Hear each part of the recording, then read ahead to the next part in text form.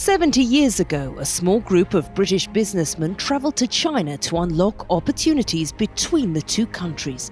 They became known as the icebreakers. Meet the bridge builders, the individuals who dare to think beyond the horizon and open up our world.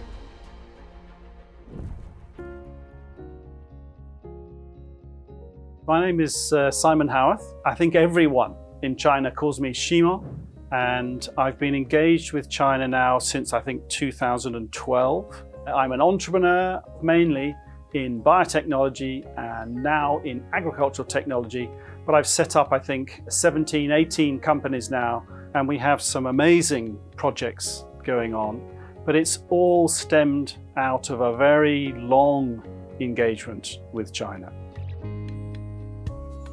Back in about 2016, I was speaking to my father, and he said, "You do remember that the family has a very long engagement with China." My father said, "Look, go and look in the attic."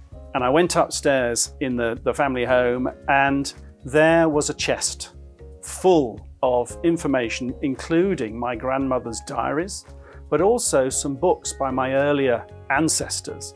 And it became clear that I was the 5th generation in a row to engage with China. My great-great-grandfather had started the trade in 1874. And when I took my son, my eldest son, George, over to China, he was actually the 6th generation in a continuous line to engage with China.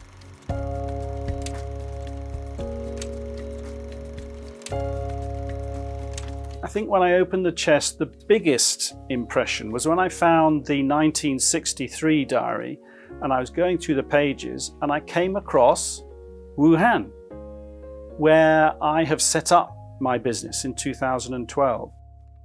There's a piece here, the date April the 14th, 1963. So we got to Wuhan at 11:45 and were received by a smiling deputation, and as usual, much handshaking. And it was at that moment I suddenly realized the extent to which I was walking in my grandparents' footsteps. And that's an extraordinary thing to discover. You think you're acting completely independently in your little world when you suddenly find that it's all a continual connection with the family's history. Standing on the banks of the Yangtze River, hearing the stories about the first Yangtze River Bridge, and then finding out that that was exactly the same place that my grandparents had stood and probably heard the same stories. Those are very, very deep personal moments that you'll never forget. So the first connection with China was in the silk trade. So this is in the days of the Industrial Revolution in Manchester and Macclesfield, and the family was involved in silk.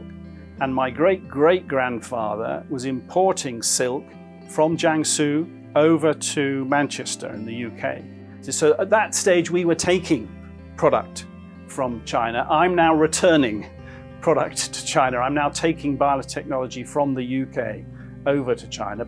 It's using artificial intelligence to analyze healthcare data to identify opportunities for new drugs. So we're able to identify a disease and a disease pathway and find drugs that interrupt that pathway in a way that researchers have never been able to do before.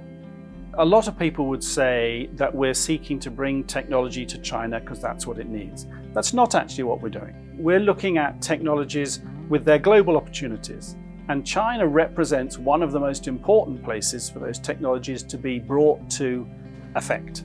I have a view of the world, and I'm always seeking sources of capital and sources of market.